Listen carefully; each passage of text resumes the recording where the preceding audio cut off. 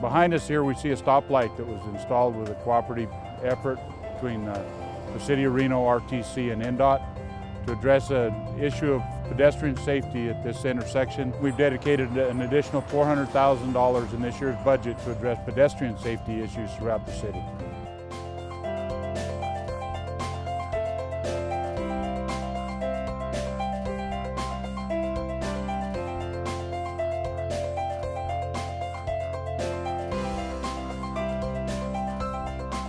Behind us here is the Regional Dispatch and Emergency Operations Center.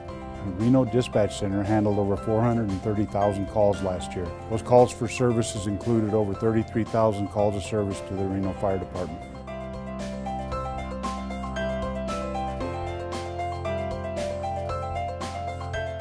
We are only one of 750 cities in the nation that have an ISO rating of 2 or better. The lower that rating, the lower your insurance is for fire.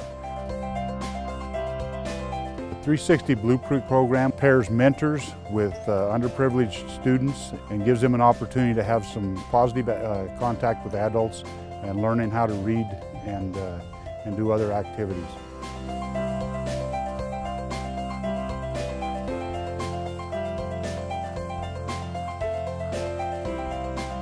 This particular park, the community has taken a real commitment to this park, and they come around and pick up trash, police the park themselves, and it's truly a part of the community, and all of the members of the community appreciate the park.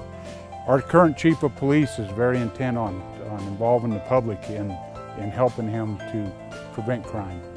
Not to pursue criminals, to prevent crime. Places like this prevent crime.